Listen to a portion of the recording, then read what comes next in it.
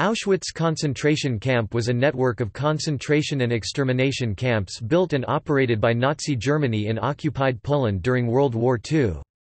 It consisted of Auschwitz I, the original concentration camp, Auschwitz II-Birkenau, a combined concentration-extermination camp, Auschwitz III Monowitz, a labor camp to staff an IG Farben factory, and 45 satellite camps.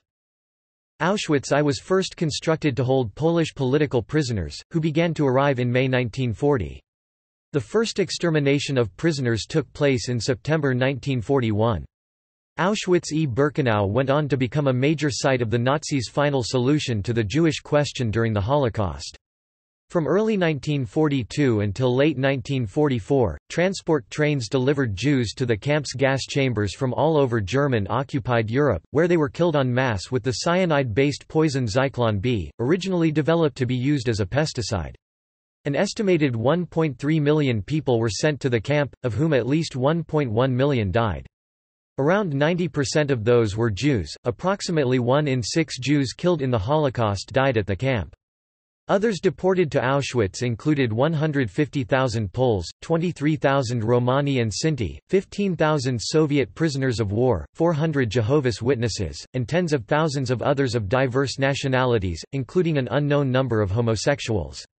Many of those not killed in the gas chambers died of starvation, forced labor, infectious diseases, individual executions, and medical experiments.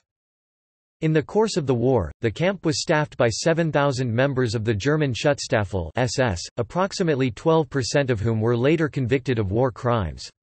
Some, including Camp Commandant Rudolf Haas, were executed. The Allied powers did not act on early reports of atrocities at the camp, and their failure to bomb the camp or its railways remains controversial. At least 802 prisoners attempted to escape from Auschwitz, 144 successfully, and on 7 October 1944 two Sonderkommando units, consisting of prisoners assigned to staff the gas chambers, launched a brief, unsuccessful uprising. As Soviet troops approached Auschwitz in January 1945, most of its population was sent west on a death march. The prisoners remaining at the camp were liberated on 27 January 1945, a day now commemorated as International Holocaust Remembrance Day.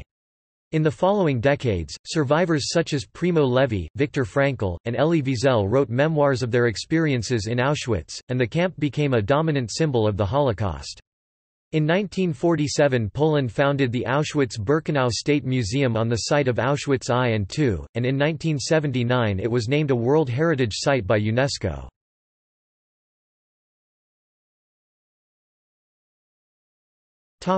History.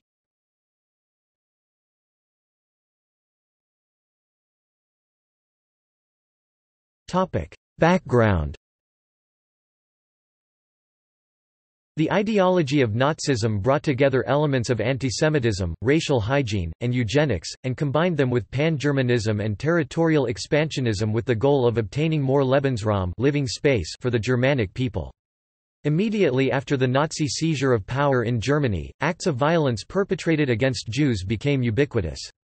The Law for the Restoration of the Professional Civil Service, passed on 7 April 1933, excluded most Jews from the legal profession and the civil service.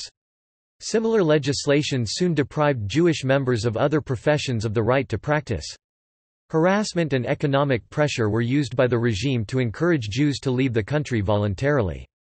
Their businesses were denied access to markets, forbidden to advertise in newspapers, and deprived of government contracts. German Jews were subjected to violent attacks and boycotts. In September 1935, the Nuremberg Laws were enacted. These laws prohibited marriages between Jews and people of Germanic extraction, extramarital relations between Jews and Germans, and the employment of German women under the age of 45 as domestic servants in Jewish households. The Reich citizenship law stated that only those of Germanic or related blood were defined as citizens. Thus Jews and other minority groups were stripped of their German citizenship. The laws were expanded on 26 November 1935 to include Romani people and Afro-Germans. This supplementary decree defined Gypsies as enemies of the race-based state, the same category as Jews. By the start of World War II in 1939, around 250,000 of Germany's 437,000 Jews had emigrated to the United States, Palestine, the United Kingdom, and other countries. Nazi Germany invaded Poland in September 1939. German dictator Adolf Hitler ordered that the Polish leadership and intelligentsia be destroyed. Approximately 65,000 civilians, who were viewed as being inferior to the Aryan master race, were killed by the end of 1939. In addition to leaders of Polish society, the Nazis killed Jews, prostitutes, Romani, and the mentally ill. SS Obergruppenführer Reinhard Heydrich, then head of the Gestapo, ordered on 21 September that Polish Jews should be rounded up and concentrated into cities with good rail links. Initially the intention was to deport the Jews to points further east, or possibly to Madagascar. 2 years later, in an attempt to obtain new territory, Hitler invaded the Soviet Union, intending to deport or kill the Jews and Slavs living there.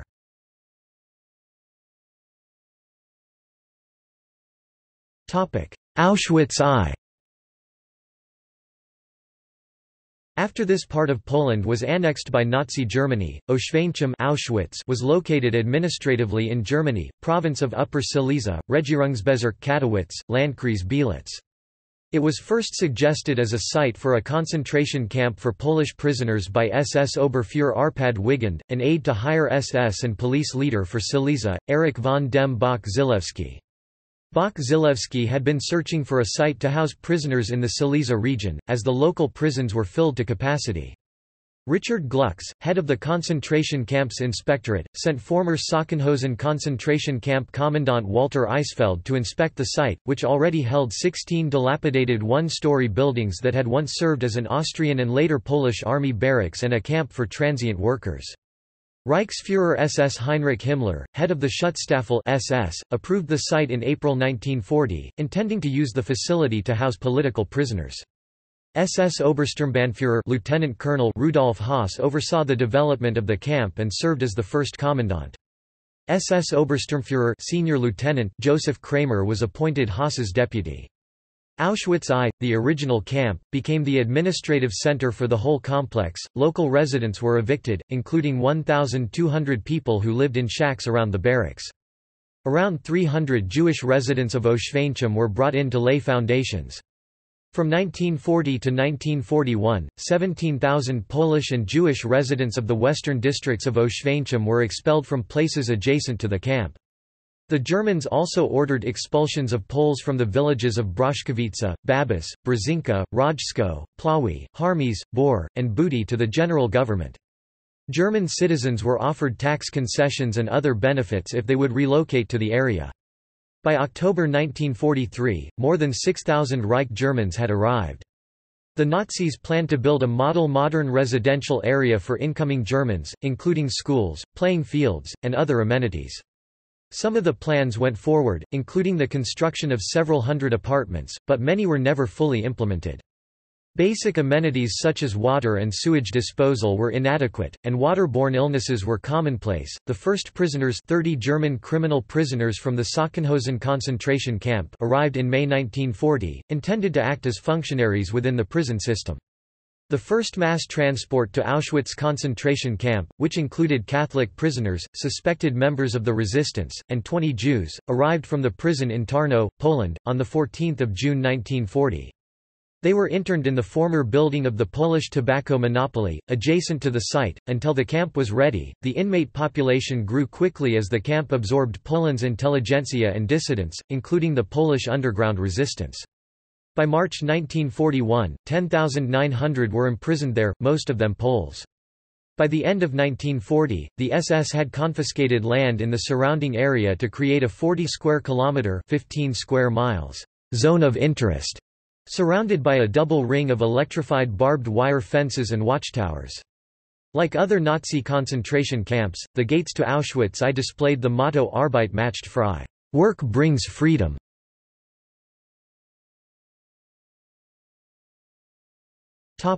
Auschwitz-Birkenau. The victories of Operation Barbarossa in the summer and fall of 1941 against Hitler's new enemy, the Soviet Union, led to dramatic changes in Nazi anti-Jewish ideology and the profile of prisoners brought to Auschwitz. Construction on Auschwitz I-Birkenau began in October 1941 to ease congestion at the main camp.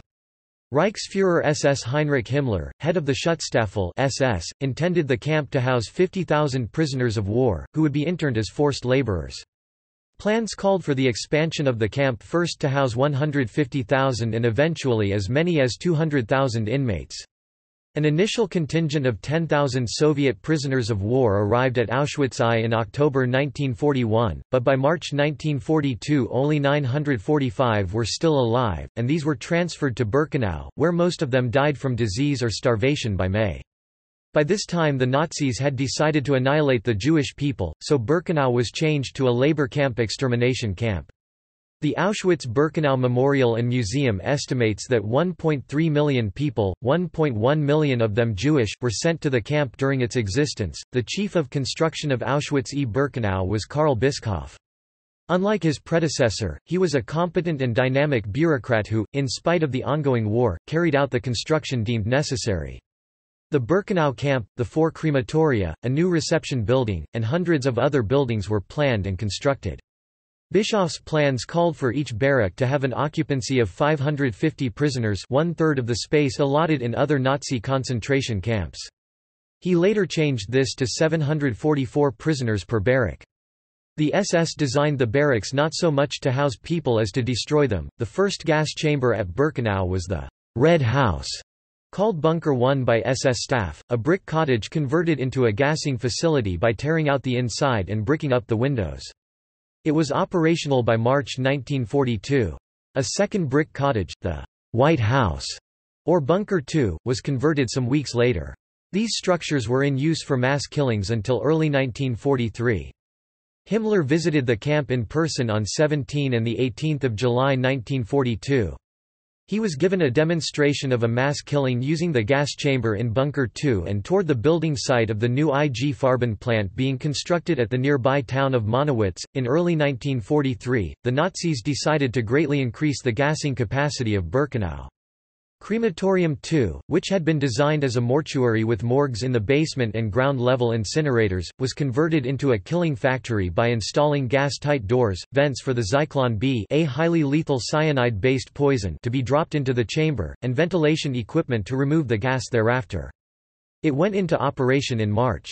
Crematorium III was built using the same design. Crematoria IV and V, designed from the start as gassing centers, were also constructed that spring. By June 1943, all 4 crematoria were operational. Most of the victims were killed using these 4 structures.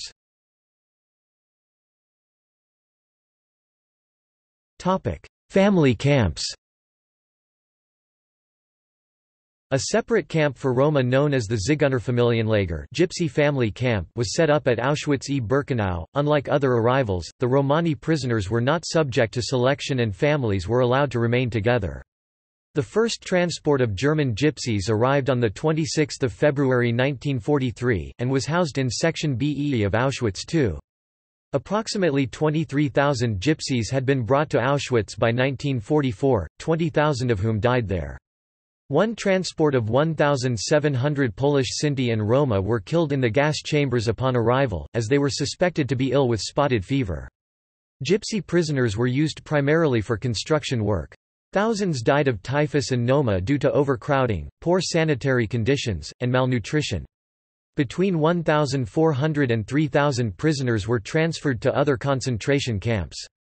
On 2 August 1944, the SS cleared the Gypsy camp. The surviving population, estimated at 2,897 to 5,600, was then killed en masse in the gas chambers. The Theresienstadt family camp, which existed between September 1943 and July 1944, served a different purpose.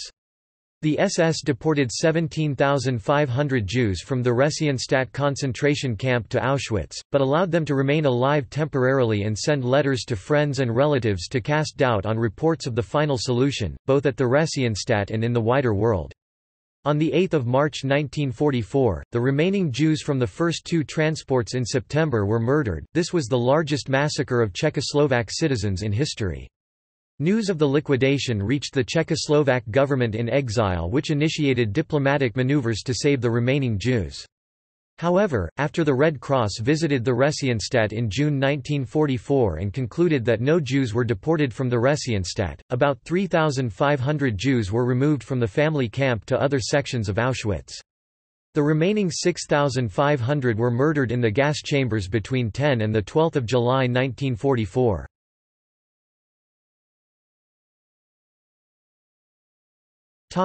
Auschwitz III.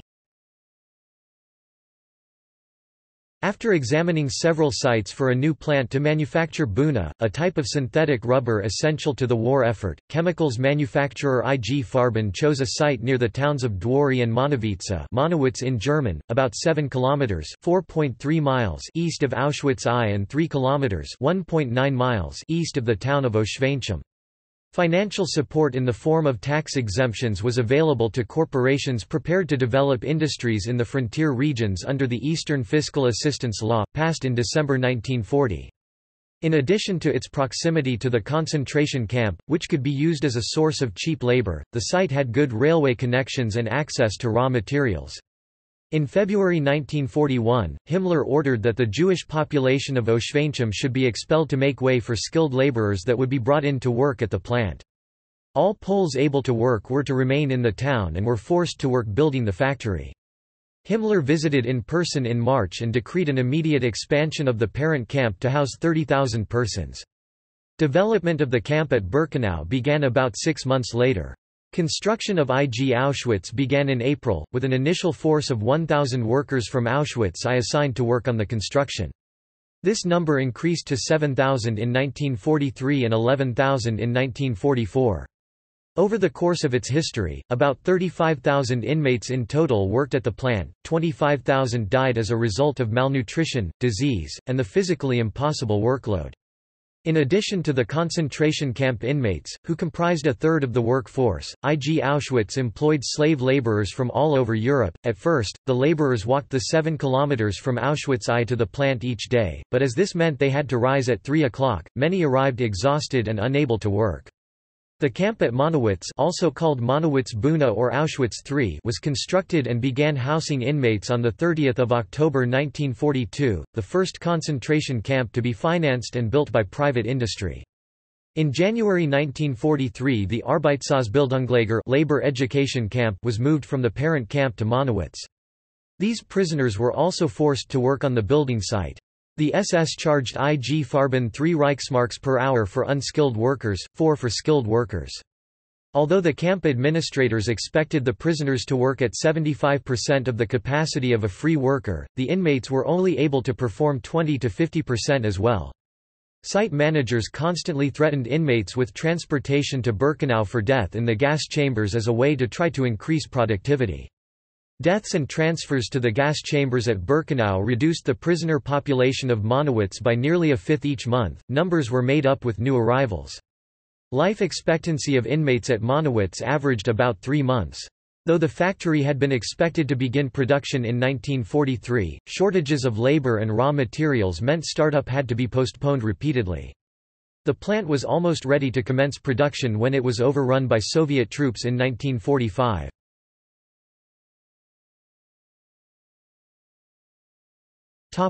Subcamps. Various other German industrial enterprises, such as Krupp and Siemens Schuckert, built factories with their own subcamps. There were 45 such satellite camps, 28 of which served corporations involved in the armaments industry. Prisoner populations ranged from several dozen to several thousand. Subcamps were built at Blechhammer, Jawiszowice, Jaworzno, Legizzi, Myslovica, Trzebinia, and other centers as far afield as the Protectorate of Bohemia and Moravia. Satellite camps were designated as Außenlager external camp, Nebenlager extension or subcamp, or Arbeitslager labor camp. Industries with satellite camps included coal mines, foundries and other metal works, chemical plants, and other industries. Prisoners were also made to work in forestry and farming. Booty was a farming subcamp where prisoners worked 12-hour days, often in the fields, but sometimes tending animals, cleaning ponds, digging ditches, and making compost. Human ashes from the crematorium were mixed with sod and manure to make the compost. The prisoner barracks at Booty also housed workers from nearby work sites, like the fish farm in Plawi. Meals at the worksite included herbal tea and a piece of bread with margarine or jam. The evening meal was a soup of rutabaga, rye, and nettles. Incidents of sabotage to decrease production took place in some subcamps, including Charlottengruppe, Auschwitz II, and Rajsko.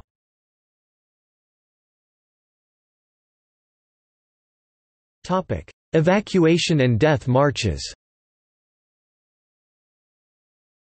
In mid-1944, about 130,000 prisoners were present in Auschwitz when the SS started to move about half of them to other concentration camps. In November 1944, with the Soviet Red Army approaching through Poland, Himmler ordered gassing operations to cease across the Reich. The crematorium IV building was dismantled, and the Sonderkommando were ordered to begin removing evidence of the killings, including the mass graves. The SS destroyed written records, and in the final week before the camp's liberation, burned or demolished many of its buildings. The plundered goods from the Canada barracks at Birkenau together with building supplies were transported to the German interior. On 20 January, the overflowing warehouses were set ablaze. On the same day, the gas chambers as well as crematoria 2 and 3 at Birkenau were blown up. The raging fires lasted for several days. On 26 January 1945, the last crematorium V at Birkenau was demolished with explosives just one day ahead of the Soviet attack. Himmler ordered the evacuation of all camps in January 1945, charging camp commanders with making sure that not a single prisoner from the concentration camps falls alive into the hands of the enemy. On 17 January, 56,000 to 58,000 Auschwitz detainees, of whom two-thirds were Jews, were evacuated under guard, largely on foot, in severe winter conditions. Thousands of them died in the subsequent death march west towards Władysław-Śląski. The guards shot all prisoners who were unable to march at the imposed pace. Peter Longerich estimates that a quarter of the detainees were thus killed. A column of inmates reached Gross-Rosen concentration camp complex. Throughout February, the terribly overcrowded main camp at Gross-Rosen was cleared, and all 44,000 inmates were moved further west. An unknown number died in this last journey. In March 1945, Himmler ordered that no more prisoners should be killed, as he hoped to use them as hostages in negotiations with the Allies. Approximately 20,000 Auschwitz prisoners made it to Bergen-Belsen concentration camp in Germany, where they were liberated by the British in April 1945.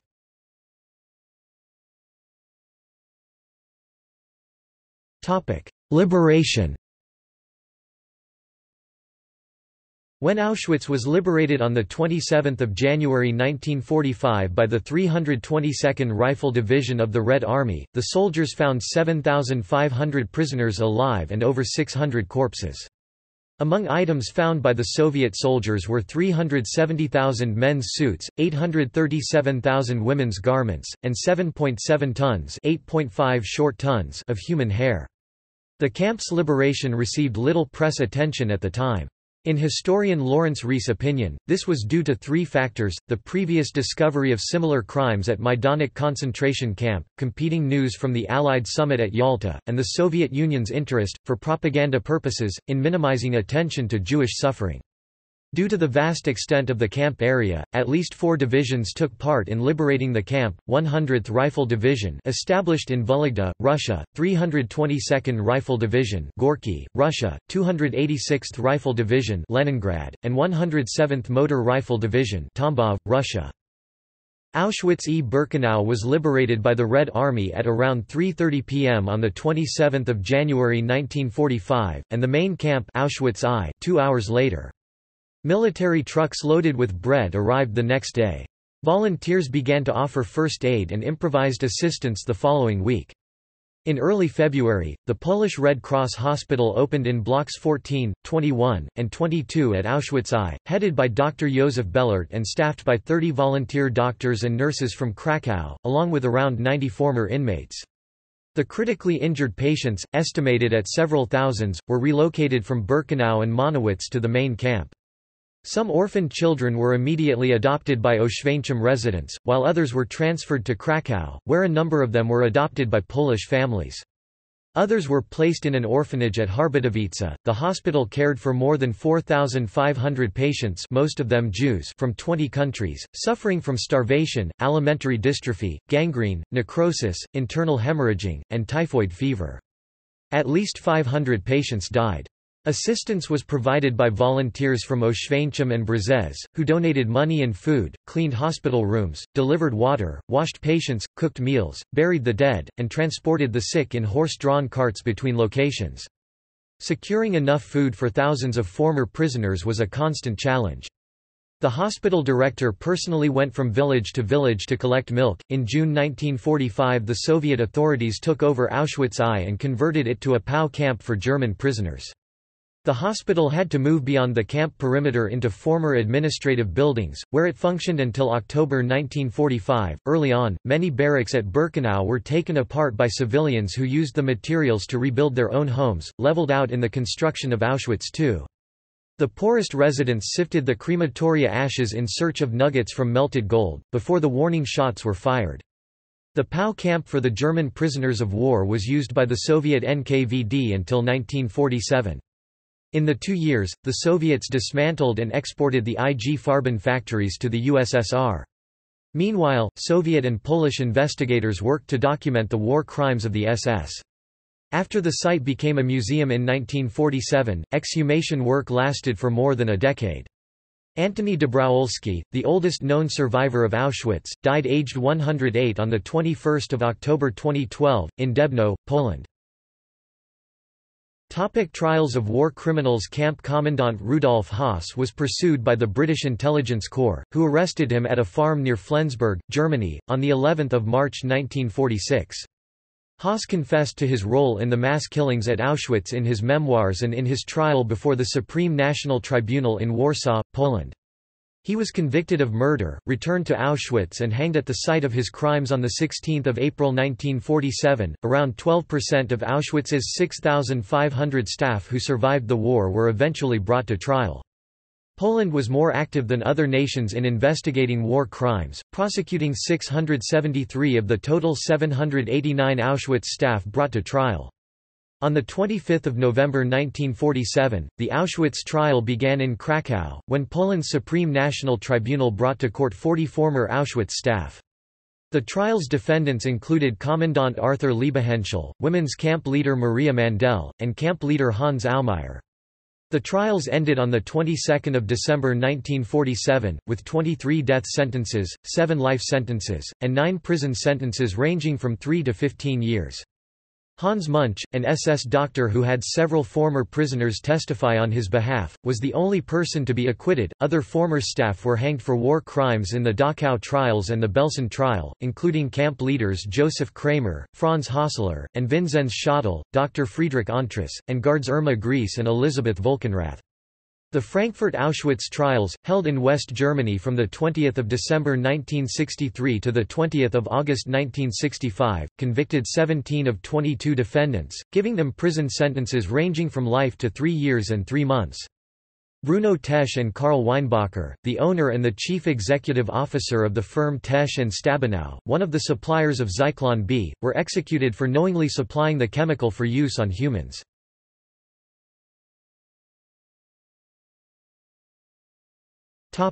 Command and control. Camp guards were members of the SS Totenkopfverbände, Death's Head units. Around 7,000 SS personnel in total were posted to Auschwitz during the war. Of these, 4% of SS personnel were officers and 26% were non-commissioned officers, while the remainder were rank and file members. Approximately 3 in 4 SS personnel worked in security. Others worked in the medical or political departments, in the camp headquarters, or in the economic administration, which was responsible for the property of dead prisoners. SS personnel at the camp included 200 women, who worked as guards, nurses, or messengers. The overall command authority for the entire camp was Department D, the concentration camps inspectorate of the SS Wirtschaftsverwaltungshauptamt, SS Economics Main Office, SSWVHA. Auschwitz was considered a comfortable posting by many SS members, due to its many amenities and the abundance of slave labor. Of the various prisoner groups, SS officers preferred Jehovah's Witnesses for household slaves because of their nonviolent behavior. Haas lived with his wife and children in a villa just outside the camp grounds. Other SS personnel were also initially allowed to bring fiancés, wives, and children to live at the camp, but when the SS camp grew more crowded, Haas restricted further arrivals. Facilities for the SS personnel and their families included a library, swimming pool, coffee house, and a theater that hosted regular performances. Some prisoners, usually Aryan, were assigned positions of authority, such as Blockschreiber, block clerk, Funktionshäftling, functionary, capo, head, or overseer, and Stubendienst, barracks orderly. They were considered members of the camp elite, and had better food and lodgings than the other prisoners. The capos in particular wielded tremendous power over other prisoners, whom they often abused. Very few capos were prosecuted after the war, due to the difficulty in determining which capo atrocities had been performed under SS orders and which had been individual actions. About 120 SS personnel were assigned to the gas chambers and lived on site at the crematoria. Several SS personnel oversaw the killings at each gas chamber, while the bulk of the work was done by the mostly Jewish prisoners known as Sonderkommandos, special squads. Sonderkommando responsibilities included guiding victims to the gas chambers and removing, looting, and cremating the corpses. The Sonderkommando were housed separately from other prisoners, in somewhat better conditions. Their quality of life was further improved by access to the goods taken from murdered prisoners, which Sonderkommandos were sometimes able to steal for themselves and to trade on Auschwitz's black market.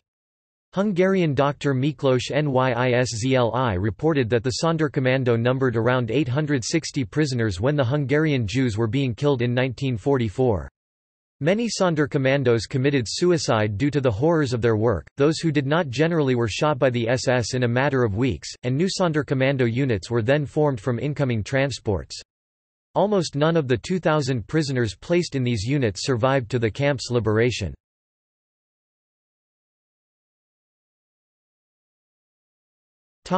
Life in the camps. The prisoners' day began at 4:30 a.m. an hour later in winter with morning roll call. Dr. Miklós Nyszli describes roll call as beginning 3 a.m. and lasting 4 hours. The weather was cold in Auschwitz at that time of day, even in summer. The prisoners were ordered to line up outdoors in rows of 5 and had to stay there until 7 o'clock, when the SS officers arrived. Meanwhile, the guards would force the prisoners to squat for an hour with their hands above their heads or levy punishments such as beatings or detention for infractions such as having a missing button or an improperly cleaned food bowl. The inmates were counted and recounted. The prisoners assigned to Mengele's staff slept in a separate barracks and were awoken at 7 o'clock for a roll call that only took a few minutes. Nyszli describes how even the dead had to be present at roll call, standing supported by their fellow inmates until the ordeal was over. When he was a prisoner in 1944–45, 5 to 10 men were found dead in the barracks each night. Anyone who was ill was sent to the hospital for a determination as to whether or not they would recover quickly. Those who failed this assessment were killed by lethal injection. Mengele made weekly visits to the hospital barracks and sent to the gas chambers any prisoners who had not recovered after 2 weeks in bed. After roll call, the commando, or work details, walked to their place of work, 5 abreast, wearing striped camp fatigues, no underwear, and ill-fitting wooden shoes without socks. A prisoners' orchestra, such as the Women's Orchestra of Auschwitz, was forced to play cheerful music as the workers left the camp. Capos were responsible for the prisoners' behavior while they worked, as was an SS escort. The working day lasted 12 hours during the summer and a little less in the winter. Much of the work took place outdoors at construction sites, gravel pits, and lumber yards. No rest periods were allowed. One prisoner was assigned to the latrines to measure the time the workers took to empty their bladders and bowels. Sunday was not a work day, but the prisoners did not rest. They were required to clean the barracks and take their weekly shower. Prisoners were allowed to write in German to their families on Sundays. Inmates who did not speak German would trade some of their bread to another inmate for help composing their letters. Members of the SS censored the outgoing mail. A second mandatory roll call took place in the evening. If a prisoner was missing, the others had to remain standing in place until he was either found or the reason for his absence discovered, regardless of the weather conditions, even if it took hours. After roll call, individual and collective punishments were meted out, depending on what had happened during the day, before the prisoners were allowed to retire to their blocks for the night and receive their bread rations and water. Curfew was 2 or 3 hours later. The prisoners slept in long rows of wooden bunks, lying in and on their clothes and shoes to prevent them from being stolen. According to NYISZLI, 800 to 1,000 people were crammed into the superimposed compartments of each barracks. Unable to stretch out completely, they slept there both lengthwise and crosswise, with one man's feet on another's head, neck, or chest. Stripped of all human dignity, they pushed and shoved and bit and kicked each other in an effort to get a few more inches space on which to sleep a little more comfortably. For they did not have long to sleep. The types of prisoners were distinguishable by triangular pieces of cloth, called winkle, sewn onto their jackets below their prisoner number. Political prisoners had a red triangle, Jehovah's Witnesses had purple, criminals had green, and so on. The nationality of the inmate was indicated by a letter stitched onto the winkle. Jews had a yellow triangle, overlaid by a second winkle if they also fit into a second category. Uniquely at Auschwitz, prisoners were tattooed with their prisoner number, on the chest for Soviet prisoners of war and on the left arm for civilians. A racial hierarchy existed, with German prisoners at the top. Next were non-Jewish prisoners from other countries. Jewish prisoners were at the bottom. Prisoners received a hot drink in the morning, but no breakfast, and a thin meatless vegetable soup at noon. In the evening they received a small ration of moldy bread. Most prisoners saved some of the bread for the following morning. NYISZLI notes the daily intake did not exceed 700 calories, except for prisoners being subjected to live medical experimentation, who were better fed and clothed. Sanitary arrangements were poor, with inadequate latrines and a lack of fresh water. In Auschwitz I-Birkenau, latrines were not installed until 1943, 2 years after camp construction began. The camps were infested with vermin such as disease-carrying lice, and the inmates suffered and died in epidemics of typhus and other diseases. Pneuma, a bacterial infection occurring among the malnourished, was a common cause of death among children in the Gypsy camp. Block 11 of Auschwitz I was the prison within the prison, where violators of the numerous rules were punished. Some prisoners were made to spend the nights in standing cells. These cells were about 1.5 square meters, 16 square feet, and held 4 men. They could do nothing but stand, and were forced during the day to work with the other prisoners. Prisoners sentenced to death for attempting to escape were confined in a dark cell and given neither food nor water while being left to die. In the basement were the dark cells, which had only a very tiny window and a solid door. Prisoners placed in these cells gradually suffocated as they used up all the oxygen in the cell. Sometimes the SS lit a candle in the cell to use up the oxygen more quickly. Many were subjected to hanging with their hands behind their backs for hours, even days, thus dislocating their shoulder joints. Self-identifying Jews made every effort to observe Jewish tradition in the camps, despite the danger. Jews held it important to keep track of the Hebrew calendar, which was the key to determining the dates of the holy holidays, the Sabbath, and the Torah excerpts to be read each Sabbath. No watches, calendars, or clocks were allowed in the camps. Jewish calendars were rare amongst prisoners, as being in possession of one or making one was dangerous. Only 2 Jewish calendars made in Auschwitz survived to the end of the war. Prisoners kept track of the days in other ways, such as obtaining information from newcomers.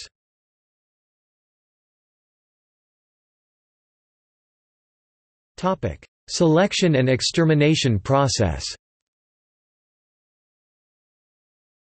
On 31 July 1941, Hermann Göring gave written authorization to Heydrich, chief of the Reich Main Security Office (RSHA), to prepare and submit a plan for Die Endlösung der Judenfrage, the final solution of the Jewish question, in territories under German control and to coordinate the participation of all involved government organizations.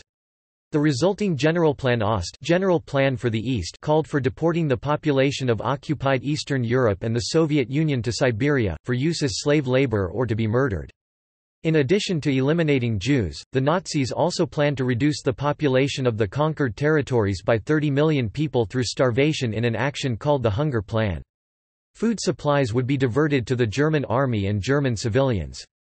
Cities would be razed and the land allowed to return to forest or resettled by German colonists. Plans for the total eradication of the Jewish population of Europe, 11 million people, were formalized at the Wannsee Conference on 20 January 1942. Some would be worked to death and the rest would be killed. Initially the victims were killed with gas vans or by Einsatzgruppen firing squads, but these methods proved impracticable for an operation of this scale. By 1942, killing centers at Auschwitz, Sobibor, Treblinka, and other Nazi extermination camps replaced Einsatzgruppen as the primary method of mass killing. The first mass exterminations at Auschwitz took place in early September 1941, when 900 Soviet prisoners of war and ill inmates were killed by gathering them in the basement of Block 11 and gassing them with Zyklon B. This building proved unsuitable for mass gassings, so the site of the killings was moved to the crematorium at Auschwitz I, Crematorium I, which operated until July 1942. There, more than 700 victims could be killed at once. In order to keep the victims calm, they were told they were to undergo disinfection and delousing. They were ordered to undress outside and then were locked in the building and gassed. After its decommissioning as a gas chamber, the building was converted to a storage facility and later served as an air raid shelter for the SS. The gas chamber and crematorium were reconstructed after the war using the original components, which remained on site. Some 60,000 people were killed at Crematorium I. Mass exterminations were moved to two provisional gas chambers, Bunkers 1 and 2, where the killings continued while the larger crematoria 2, 3, IV, and V were under construction. Bunker 2 was temporarily reactivated from May to November 1944, when large numbers of Hungarian Jews were exterminated. In summer 1944 the capacity of the crematoria and outdoor incineration pits was 20,000 bodies per day. A planned sixth facility—Crematorium V, was never built. Prisoners were transported from all over German-occupied Europe by rail, arriving in daily convoys. By July 1942, the SS were conducting selections. Incoming Jews were segregated, those deemed able to work were sent to the selection officer's right and admitted into the camp, and those deemed unfit for labor were sent to the selection officer's left and immediately gassed. The group selected to die, about 3/4 of the total, included almost all children, women with small children, all the elderly, and all those who appeared on brief and superficial inspection by an SS doctor not to be completely fit. After the selection process was complete, those too ill or too young to walk to the crematoria were transported there on trucks or killed on the spot with a bullet to the head. The belongings of the arrivals were seized by the SS and sorted in an area of the camp called Canada. So called because Canada was seen as a land of plenty. Many of the SS at the camp enriched themselves by pilfering the confiscated property. SS officers told the victims they were to take a shower and undergo delousing.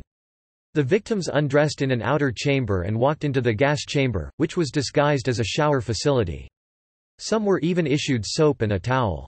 The Zyklon B was delivered by ambulance to the crematoria by a special SS bureau known as the Hygienic Institute. The actual delivery of the gas to the victims was always handled by the SS, on the order of the supervising SS doctor. After the doors were shut, SS men dumped in the Zyklon B pellets through vents in the roof or holes in the side of the chamber. The victims were dead within 20 minutes. Despite the thick concrete walls, screaming and moaning from within could be heard outside.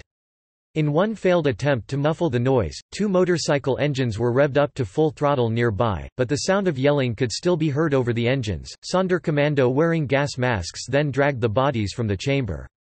The victims' glasses, artificial limbs, jewelry, and hair were removed, and any dental work was extracted so the gold could be melted down. The corpses were burned in the nearby incinerators, and the ashes were buried, thrown in the river, or used as fertilizer. The gas chambers worked to their fullest capacity from April to July 1944, during the massacre of Hungary's Jews. Hungary was an ally of Germany during the war, but it had resisted turning over its Jews until Germany invaded that March. A rail spur leading directly into Birkenau was completed that May to deliver the victims closer to the gas chambers. From 14 May until early July 1944, 437,000 Hungarian Jews, half of the pre-war population, were deported to Auschwitz, at a rate of 12,000 a day for a considerable part of that period. The incoming volume was so great that the SS resorted to burning corpses in open-air pits as well as in the crematoria. The last mass transports to arrive in Auschwitz were 60,000 to 70,000 Jews from the Lodz ghetto, some 2,000 from the Theresienstadt, and 8,000 from Slovakia. The last selection took place on 30 October 1944.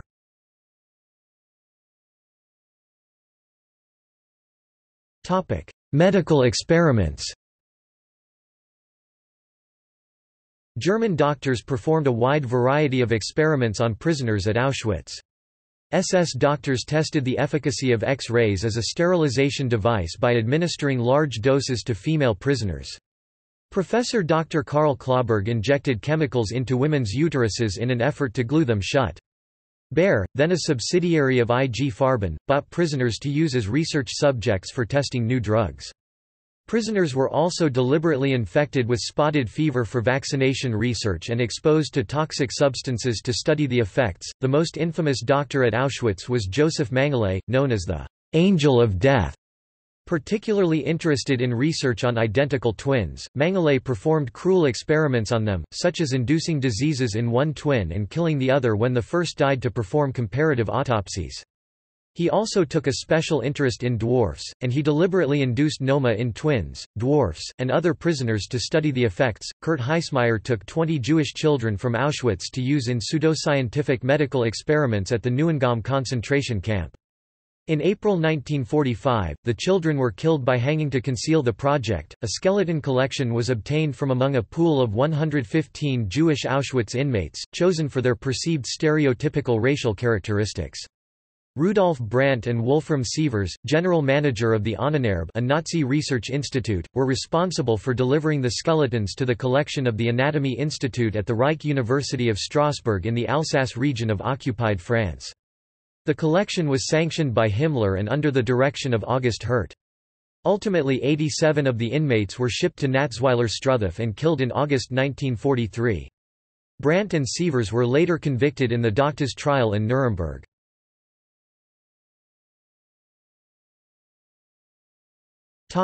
Death toll.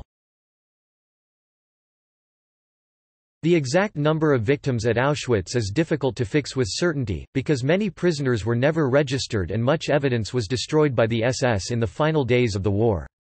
As early as 1942, Himmler visited the camp and ordered that all mass graves were to be opened and the corpses burned. In addition, the ashes were to be disposed of in such a way that it would be impossible at some future time to calculate the number of corpses burned. Shortly following the camp's liberation, the Soviet government stated that 4 million people had been killed on the site, a figure now regarded as greatly exaggerated. While under interrogation, Haas said that Adolf Eichmann told him that 2.5 million Jews had been killed in gas chambers and about 500,000 more had died of other causes. Later he wrote, "I regard the figure of 2.5 million as far too high. Even Auschwitz had limits to its destructive possibilities." Gerald Reidlinger's 1953 book The Final Solution estimated the number killed to be 800,000 to 900,000, and Raoul Hilberg's 1961 work The Destruction of the European Jews estimated the number killed to be a maximum of 1 million Jewish victims. French chemist and author Jean-Claude Pressac estimates that between 631,000 and 711,000 were killed at Auschwitz, of whom 470,000 to 550,000 were gassed. In 1983, French scholar Georges Wellers was one of the first to use German data on deportations to estimate the number killed at Auschwitz, arriving at a figure of 1,471,595 deaths, including 1.35 million Jews and 86,675 Poles. A larger study started by Franciszek Piper used timetables of train arrivals combined with deportation records to calculate at least 960,000 Jewish deaths and at least 1.1 million total deaths, a figure adopted as official by the Auschwitz-Birkenau State Museum in the 1990s.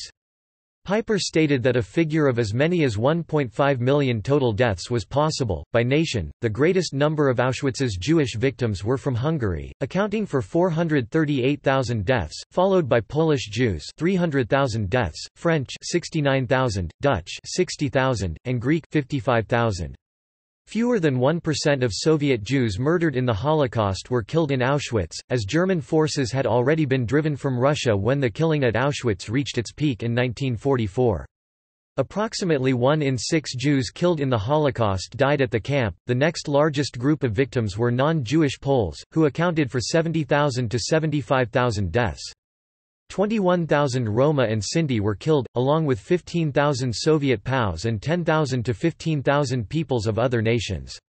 Around 400 Jehovah's Witnesses were imprisoned at Auschwitz, at least 152 of whom died.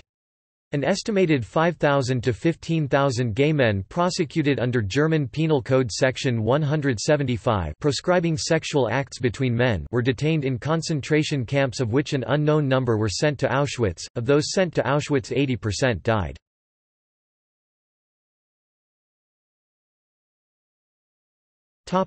Escapes, resistance, and the Allies' knowledge of the camps. Resistance groups were organized within the camp. Activities included acquiring additional food supplies, undertaking sabotage, and organizing escape attempts. An armed uprising was planned for early 1942, but it never took place. Inmates were at times able to distribute information to the outside world via messages used in shortwave radio transmissions.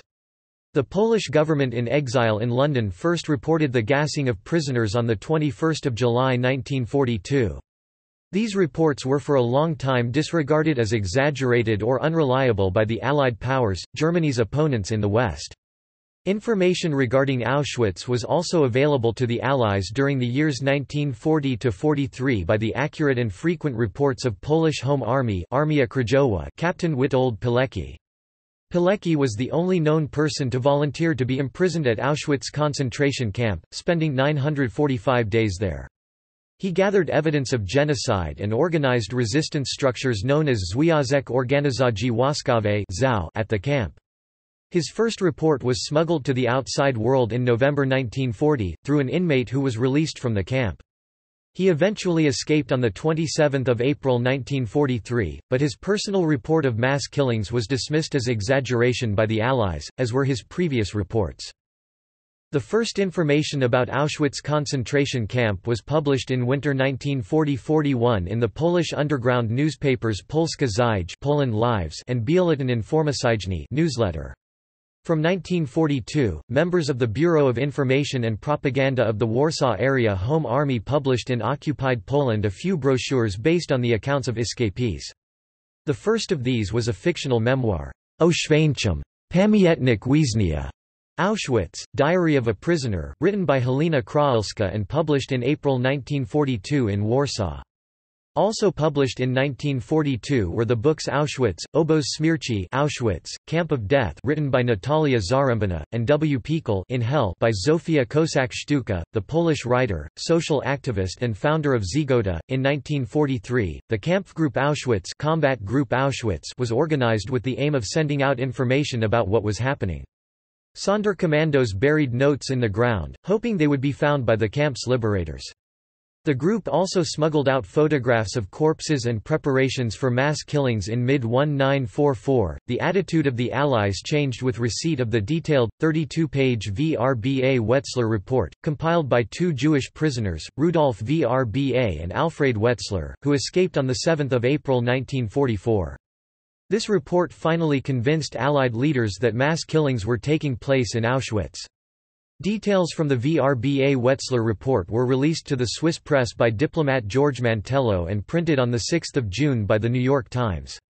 Auschwitz plans originating with the Polish government were provided to the UK Foreign Ministry in August 1944. A Polish report about Auschwitz titled, Oświęcim, Camp of Death Underground Report, with a foreword by Florence Joffrey Harriman was published in English by the Polish Labour Group in New York in March 1944, before the camp's liberation. Gassing of prisoners from 1942 was described in this report. Slovak Rabbi Michael Dov Weissmandl was the first to suggest, in May 1944, that the Allies bomb the rails leading to Auschwitz. At one point British Prime Minister Winston Churchill ordered that such a plan be prepared, but he was told that precision bombing the camp to free the prisoners or disrupt the railway was not technically feasible. Although the rails were never bombed, an intercepted cable mentioning the proposal convinced Hungarian regent Miklos Horthy that the Allied bombing of Budapest was connected to the deportation of the Hungarian Jews and was a major factor in his decision to stop the deportation in July 1944. In 1978, historian David Wyman published an essay titled, "Why Auschwitz Was Never Bombed?" arguing that the United States Army Air Forces had the capability to attack Auschwitz and should have done so. Books by Bernard Wasserstein and Martin Gilbert raised similar questions about British inaction. Since the 1990s, other historians have argued that Allied bombing accuracy was not sufficient for Wyman's proposed attack, and that counterfactual history is an inherently problematic endeavor. The controversy over this decision has lasted to the present day in both countries.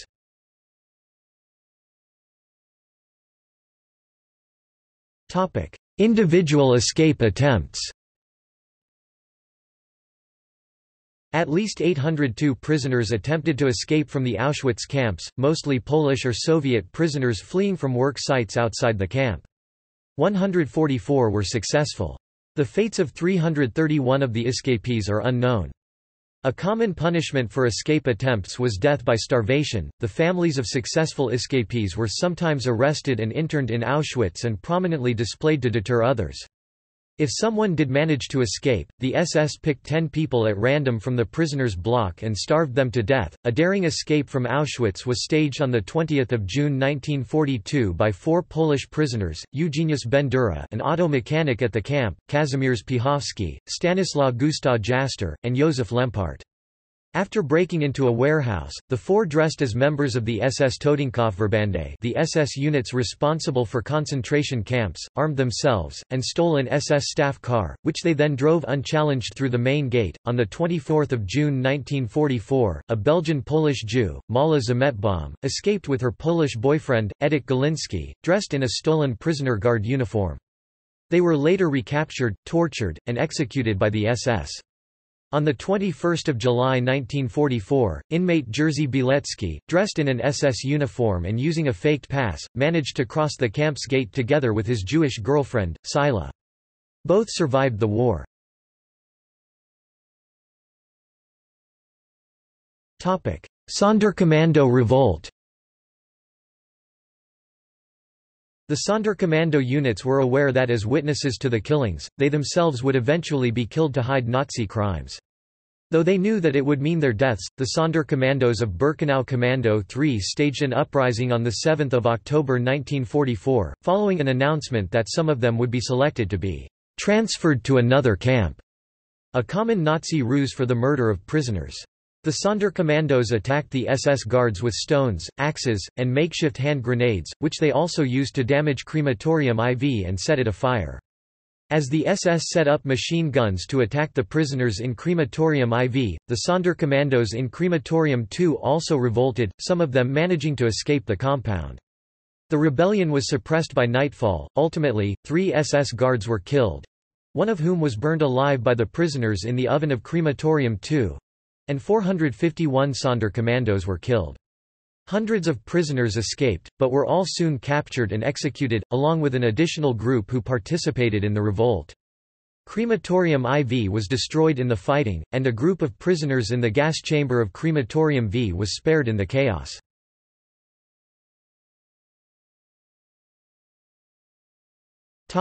Legacy.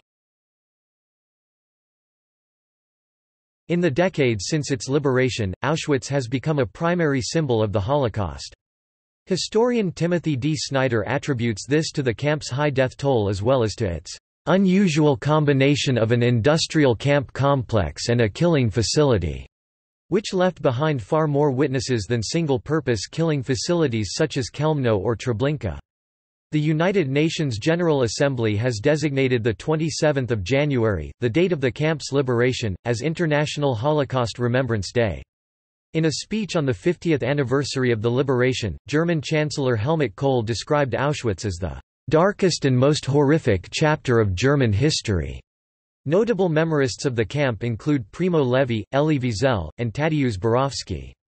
In If This Is a Man, Levi wrote that the concentration camps represented the epitome of the totalitarian system. Ever has there existed a state that was really Totalitarian.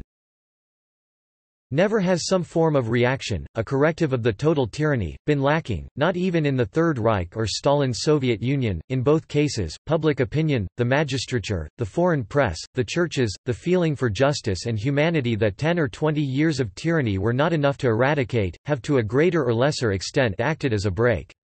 Only in the lager camp was the restraint from below non-existent, and the power of these small satraps absolute. Elie Wiesel wrote about his own imprisonment at Auschwitz in Night 1960 and other works, and became a prominent spokesman against ethnic violence. In 1986, he was awarded the Nobel Peace Prize. Camp survivor Simone Weil was later elected President of the European Parliament, serving from 1979 to 1982. Two Auschwitz victims, Maximilian Kolbe, a priest who volunteered to die by starvation in place of a stranger, and Edith Stein, a Jewish convert to Catholicism, were later named saints of the Catholic Church.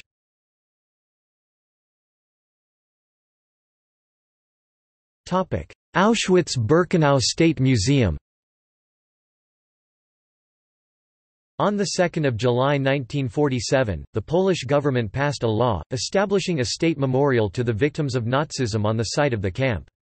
In 1955, an exhibition opened, displaying prisoner mug shots, hair, suitcases, and shoes taken from murdered prisoners, canisters of Zyklon B pellets, and other objects related to the killings.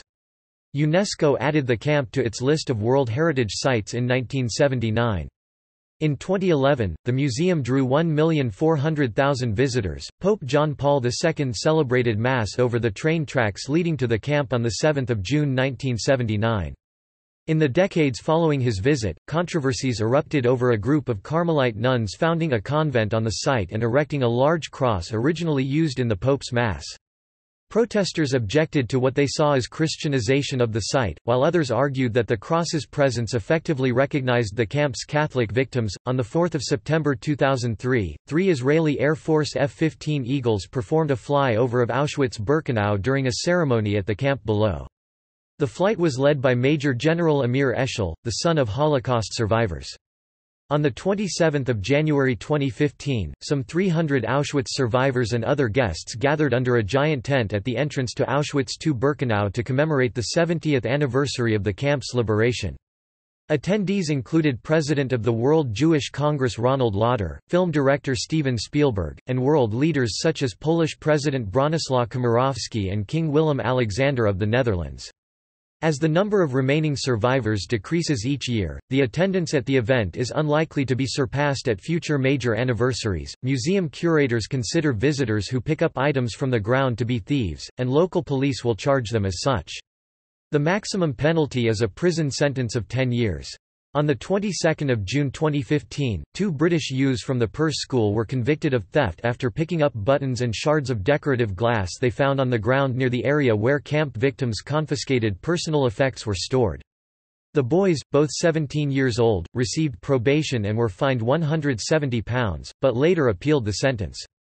Curators said that similar incidents happen once or twice a year. Some of the roads among post-war buildings nearby are named commemoratively, for example Wiesniau Oświęcimia translates as, "prisoners of Oświęcim", Obozowa camp, Ostatni etap, last stage, Spółdzielka co-op workers, Ofiar faszyzmu, victims of fascism, Piwniczna cellars, Wyzwolenia liberation, Maximiliana Kolbego of Maximilian Kolbe, Stefana Jaricha of Stefan Jarix.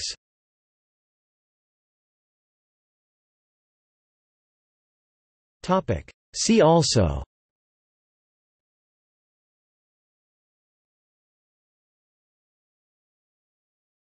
Topic. Notes.